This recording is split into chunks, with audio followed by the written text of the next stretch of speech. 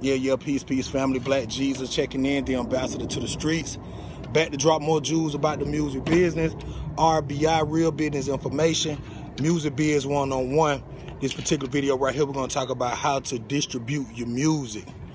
Let's tap into this thing, man. So, you know, a lot of y'all be working, you know, you're doing your thing and you tap into the professionals with, you know, your SoundCloud links and, you know what I'm saying, stuff like that. And, you know, it's really not cutting the mustard. So you're going to have to definitely get you some distribution. SoundCloud is cool, but that's only one spot. You want to be everywhere there is to shop for music. You want to be at that spot. So definitely what you want to do is do your due diligence and Google how to distribute your music. There's a lot of places out there like DistroKid, like TuneCore, and definitely a couple of other spots. But you know, because we talk ownership in these videos, it don't really matter. But you got some people out there that got the major distribution, but lightweight distribution is good as well. You just want to be seen anywhere with somebody ready to tap in, especially major sites like Spotify, Apple, iTunes, Tidal, spots like that. You want to be there. So definitely, you know, we talk about having that good product. So you want to make sure that everything is mixed right, everything is mastered right.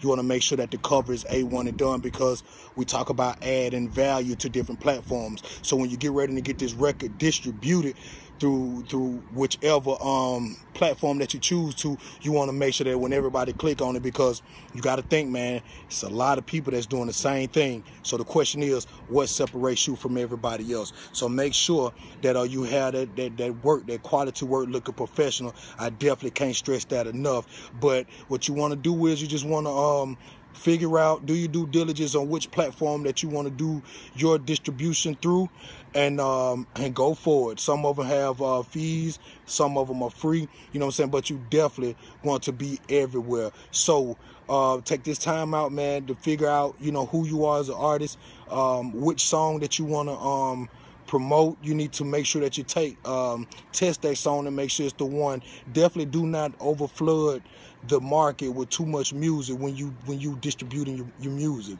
You want to make sure that you slow walk your fans so they can keep up with you with no problem. They know exactly what you're doing. Too much music is confusing to everybody. So instead of keep dropping albums, keep putting out songs, I suggest that you pick that one song and you put it into some major distribution or some distribution period, and then you promote it and you watch it grow. There's a lot of people that's out there doing their thing with the distribution, so you just have to tap into it and get you product to the right places, to these stores, so you can start building your brand, man. So I had to put this video out, man, dropping more jewels, how to distribute your music, man. Music distribution is the best way. Ain't nothing like having that thing with the right places. So if a fan wanted to get with you, he can.